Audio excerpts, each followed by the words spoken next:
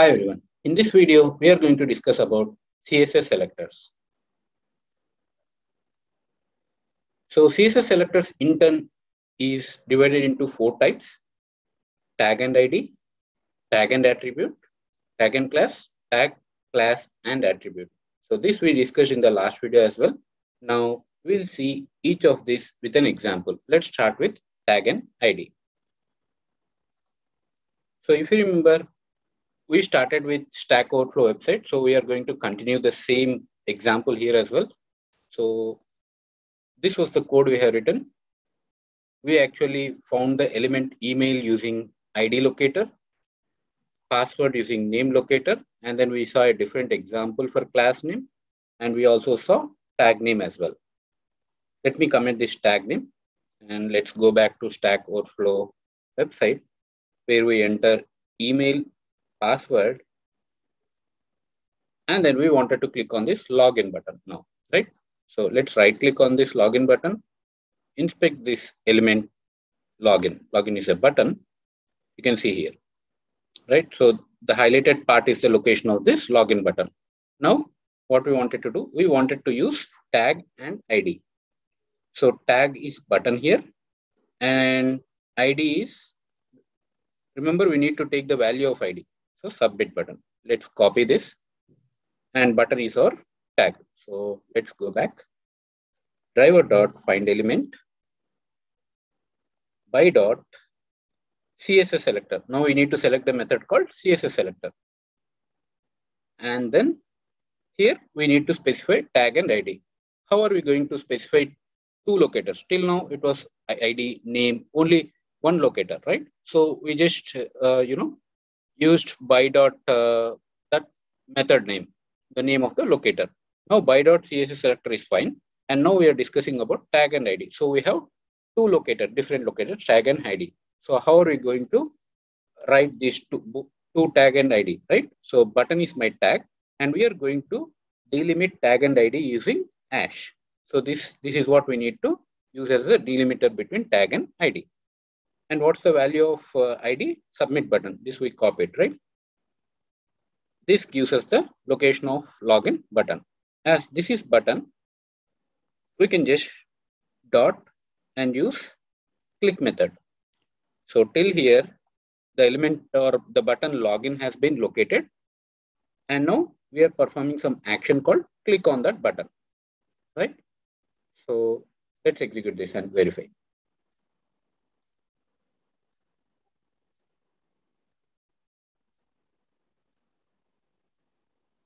And this time you can see it clicked on login and we are into the login page. So tag and ID work perfect.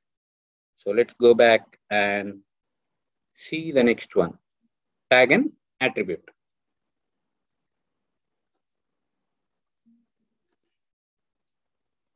We log in. And then what we'll do here is we have a search text box here, right? So let's actually search for some string here. I wanted to search for Selenium.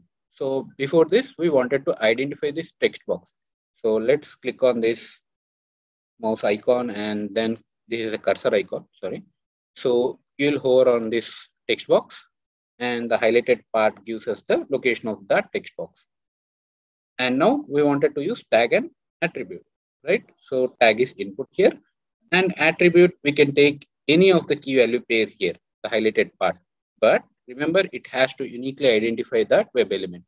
So if you see here, if I take type equal to text, there could be other web elements which has the same type as text. So same is the case for other values as well. So you should not consider this value equal to Selenium here. This will come when we give the input as something into the text box. Okay. So input is a tag name and let's take this name equal to Q. So mostly ID and name will be unique, but we don't know that. Mostly name and ID will be unique, but if at all we have multiple elements matching with this name or ID, then we will get an exception. So we'll see that. Now my tag is input and attribute I am going to use name equal to Q. So the complete name equal to Q will be the attribute. So let's go back and what we'll do is we'll try to locate this element.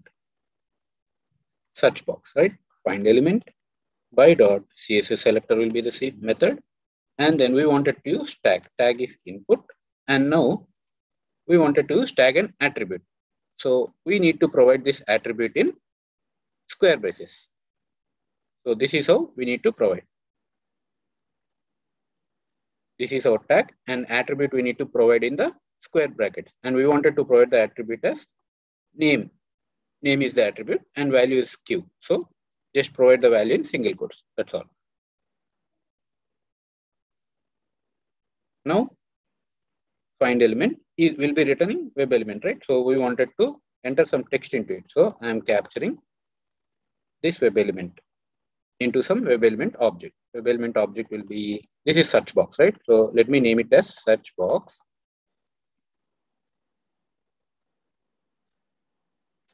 Now we have the web element search box. Now what we wanted to do, we wanted to enter something into this search box. So send keys, we'll be using send keys.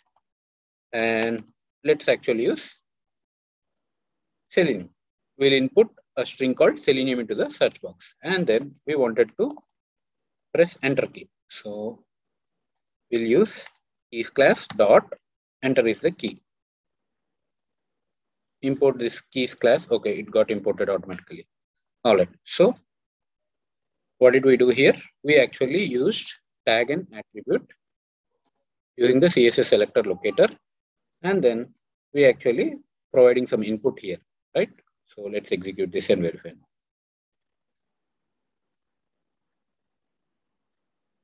It has to log in. And if you observe, before even login, it actually searched for the string Selenium in the search box as it was, as the, this search text box was there even on the home page as well. Without even login, if you observe, it was there here as well. So it actually it actually provided the input into the search box even before we log in into the page. So now how do we handle this? First of all, what was the issue was, so when we click on this login, right? So let me show you. Let me log out from this. And now look here. So we provide the input. And if I click on login, if you observe, it takes some time, right? So, okay, just save human verification. Okay. So it takes some time to log in.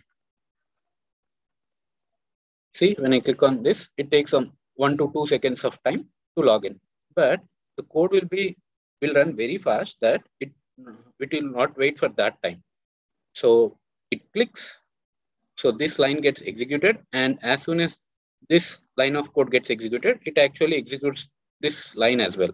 As we have the matching element on the web page, so it actually finds this search box and also provides the input as Selenium, and it is pressing enter there, right?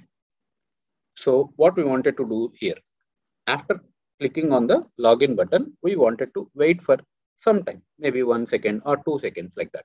And for this, we'll be using a class called thread and a method called sleep. Let's actually provide a sleep time of 2000, which actually waits. So what happens with this is, WebDriver clicks on the login button, then it actually waits for 2 seconds. So sleep is a method which takes a parameter, which in parameter time in milliseconds. So I provided 2000, so it will be 2 seconds. So so WebDriver, it executes this line and actually waits for 2 seconds, and then it actually executes this line. So that after login, it will enter the input Selenium into the search box. So this is what we wanted to achieve. And this is the wait time, right? And we have Selenium waits. So like implicit wait, explicit wait, fluent wait, so which we'll discuss in the coming videos. But for now, we can just use this thread.sleep method. This is also fine, right? Let me execute the program now. If you see here, now it has to enter the credentials, click on login. Now you can see it waits for 2 seconds. And now it should enter Selenium. See, now this is correct. This is as expected. So whenever some action takes time, so we need to add some wait time here. So this is about tag and attribute, right? Now let's see about tag and class. The next one, tag and class. So for that, what we'll do is, okay, we search for Selenium string. Fine. Now what we'll do is, we'll actually click on this 3 horizontal lines on the top right. And then we'll click, finally we'll click on this logout button. So first we need to click on this 3 horizontal lines, right, on the top right. So let's locate this element.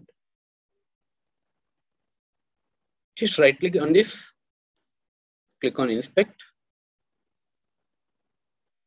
navigate this element, and you can see here something got highlighted, and we can actually take the, if you see path is the tag and it has some numbers in it, right? So that can change. So what we'll do is we'll take the parent one, parent of the tag. So SVG is the parent tag.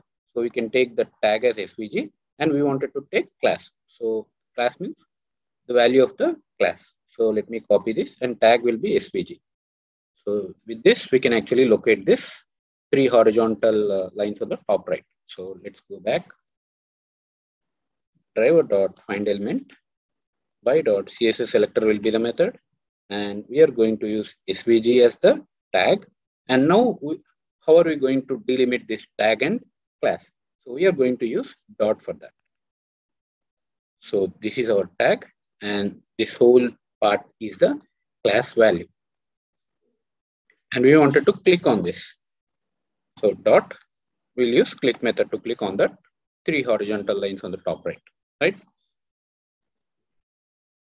So what we need to concentrate here is, so this is the tag and this is the value of the class, and in between the delimiter we need to use is dot. So we executed the code. Now it has to log in with the credentials and then search for Selenium.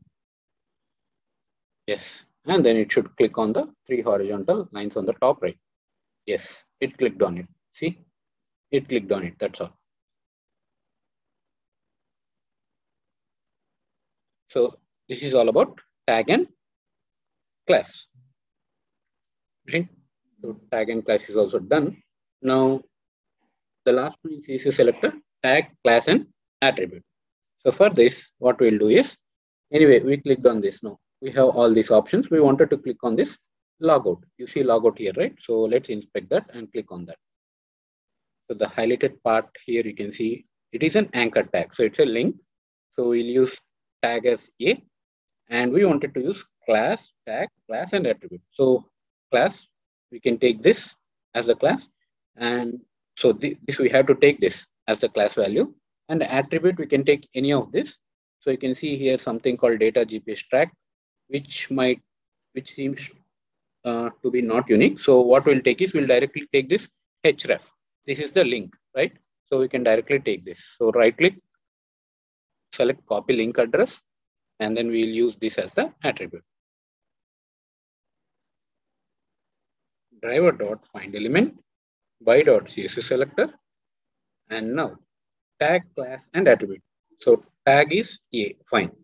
And then the order is tag, class, and attribute, right? So tag and class, how do we write tag and class? The delimiter is dot. So we'll use dot. And what's the class? I already copied it. Sorry, I copied the link. That is fine. A dot, let's go back. This is the class. It has to be in double quotes as it's a string. All right. Tag and class is done. Now we wanted to have attribute as well. So the locator itself is tag, class, and attribute. So sometimes you can't actually identify with only tag and class. So we can't identify the web element uniquely on the web page. So that's the reason. In such cases, we can actually use tag, class, and attribute as well. So we already had tag, dot, class. Now we need to provide the attribute. And attribute, we are going to provide href equal to this address. So right click, copy link address, go back and copy it here. This has to be in single quotes. That's all. So this is the tag. Let me put it here, tag, class, and attribute. This one was tag and class. And then this one was tag and attribute. In the first one, we started with this tag and ID. All right. So tag, class, and attribute. A was the tag, dot, class is the value of the class is this, and whatever the attribute we wanted to use, we have put it in the square braces, right? So let's execute the program now. It has to click on the 3 horizontal lines on the top right, and then it will click on the logout button. Sorry, logout link.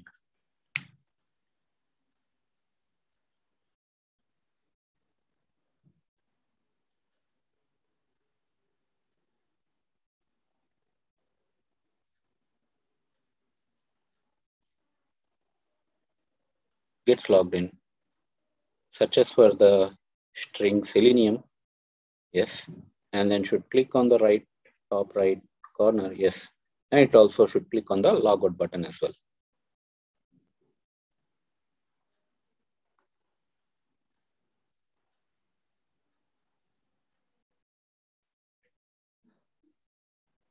Okay. So if you observe, we made a mistake. We just located the element, but we forgot to actually perform the action on that element.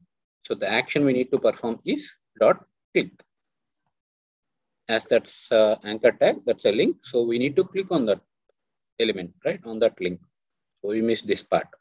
So use the click method to perform the action on that link. So let me execute it again.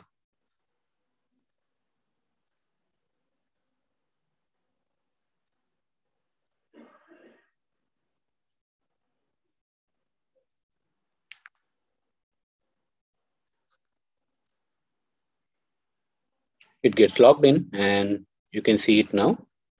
It searches for the string Selenium. Yes. And on the top right, it has to click on the 3 horizontal lines. It clicked on logout as well. See, we are into this page now. The final, confirmation of logout page. So when we click on this logout, we actually get this page, right?